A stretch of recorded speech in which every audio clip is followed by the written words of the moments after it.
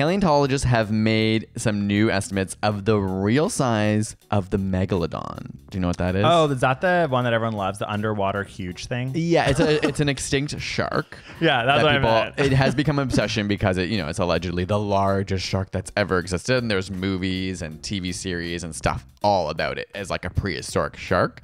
The problem has always been that they've only had tooth fossils to extrapolate from, so it's obviously hard to understand what it actually looked like, how big it was. Like they always say, like they for a long time tried to figure out its diet, and that's hard enough, let alone figuring out what a tooth means for the rest of a body. You know what I mean? Yeah. So these would have lived around 23 to 3 million years ago. No longer exist, although there are like these conspiracies that like in Mariana's Trench there's still a Megalodon. I love that. Of course there is. And basically, but they found the teeth fossils in like ancient whale fossils and stuff like that.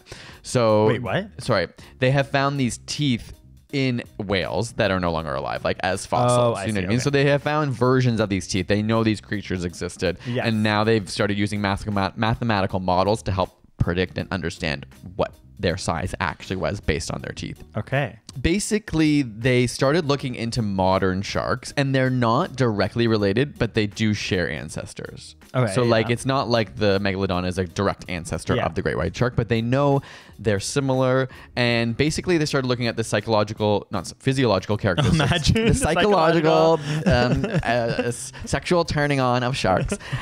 Basically, they realized this group of modern sharks that are most closely related all follow similar and simple growth patterns. So I didn't know this about sharks, but I guess when they're born or when they're young, they're basically like adult proportion, just small. So you know how humans, I think at a certain point probably become that as well. But some animals vary so drastically over the course of their life. So it would be hard to predict what a baby will look like when it's an adult. But for sharks, they realized, oh, okay, like when it's a little baby, it's just going to get physically bigger. Okay.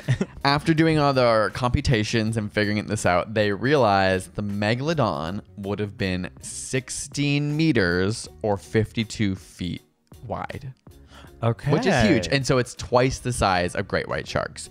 But perhaps not as large as what people would have thought, because the imagery of it. That is not the diagrams I've seen. But it's huge. So the dorsal fin itself is the size of a human, basically. Oh, God. Which would, like, if you think of that, and that's not horrifying. the main body. So it's 5'3", so a smaller human, not shading 153. But that's just like the fin on its back being the size of a human. So it is still massive. But sometimes when I see images of it, it looks like it's like the size of a those football YouTube field. videos, oh, the Megalodon shark, like the forgotten shark. It's like when you see the image, you're like, that looks like a football field. It's huge. Yeah, like, did that actually exist? And I just need to shout out to my queens and my kings, the blue whale. Which are actually that large. Whales are my favorite animal. They are the largest animal to have ever existed. So I think another thing, know what I'm happy to be alive during?